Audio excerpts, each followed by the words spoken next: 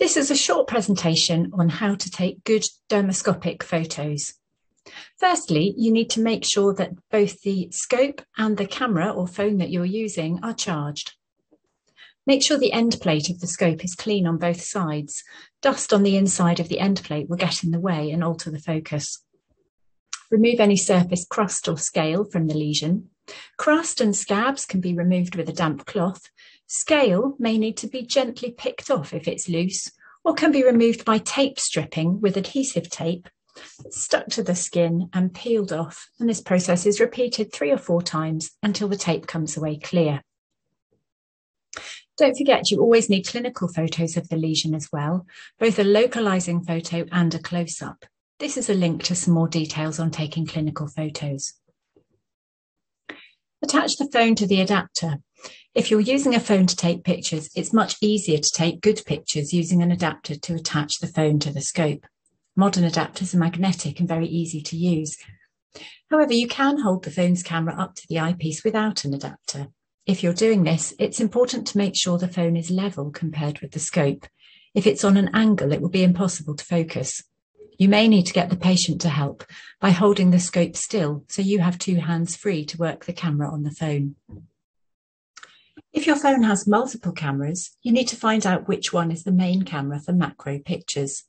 This is a matter of trial and error, but once you've identified the correct camera, you'll be able to line up the adapter over it straight away in future.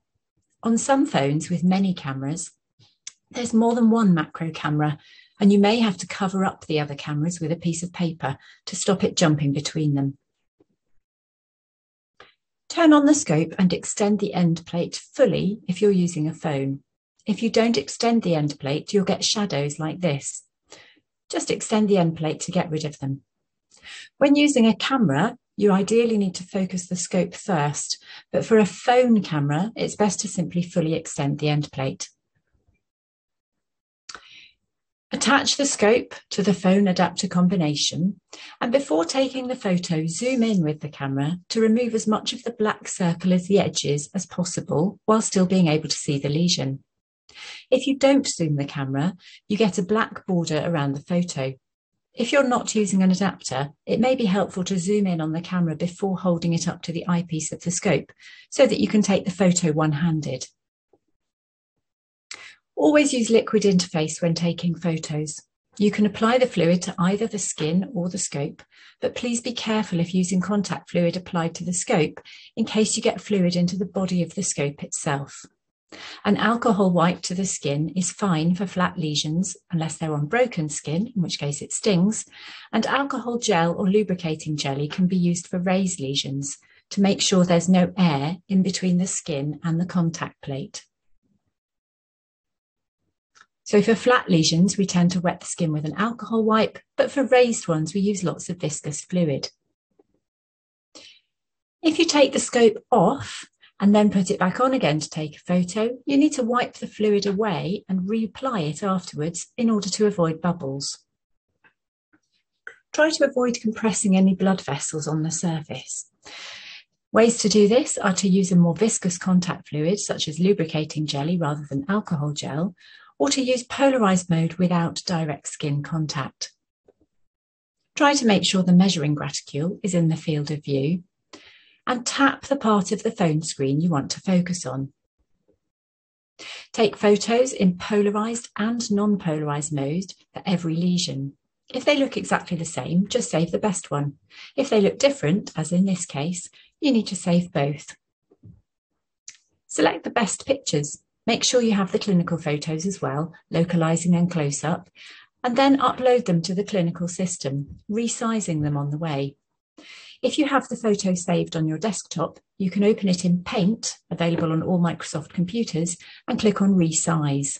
This lets you choose a percentage. 20% is usually about right, but you can check what the file size has been changed to by saving it and then hovering over the icon or file name on your desktop. If you took the photo on your phone outside of an app, then you may be able to choose the file size when emailing it to yourself. But there are data protection issues when using your own phone, and the BAD guidelines are helpful in this scenario.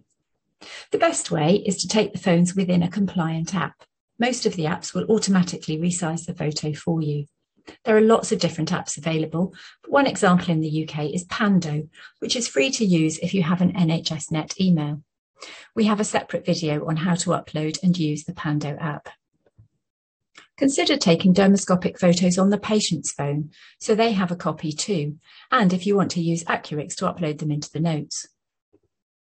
If you want to use the photos for anything other than direct patient care, for example for teaching or for websites, then you should obtain written consent. The QR code below takes you to a suggested consent form you could use. All of this information is available on the PCDS website using the links below. For more information about choosing and using a scope and training to help you interpret what you see, please have a look at the PCDS website dermoscopy pages. Thank you for listening, and we hope you enjoy using your dermatoscope as much as we do. So I'll wipe it again, get my dermatoscope, open it up, turn it on,